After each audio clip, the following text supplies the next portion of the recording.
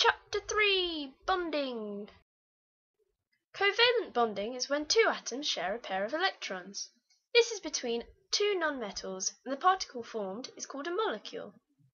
A molecule is a particle which contains a fixed number of atoms. The reason why molecules stay together is due to the attraction between the negatively charged electrons and the positively charged nucleus. Here are some examples of molecules. This is a hydrogen molecule, and this is a hydrogen chloride molecule. An ionic bond is between a metal and a nonmetal. A metal atom loses its electron and the nonmetal gains it. They form ions. The metal is positively charged and the nonmetal is negatively charged. It is the attraction between these opposite charges that form the bond. The positively charged ion is called a cation, and the negatively charged ion is called the anion.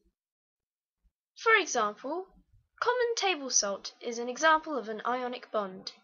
The electron from the outer shell of sodium has been transferred to the outer shell of chlorine.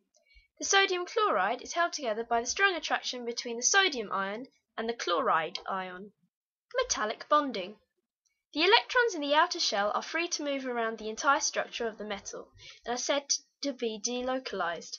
It is the attraction between the positively charged metal ions and the negatively charged sea of electrons that form the metallic bond. The more electrons that are given out, the stronger the bond, therefore the melting point is increased. Intermolecular forces. This is the attraction between separate molecules and is only a weak force. It is caused by the slight electrical distortions in the molecules. When the object melts, some of the intermolecular forces are broken, and when it is boiled, all the intermolecular forces are broken, which means that the molecules are free to move as a gas. When melting or boiling the substance, it is the attraction that is broken, not the covalent bond. Chapter 3 done!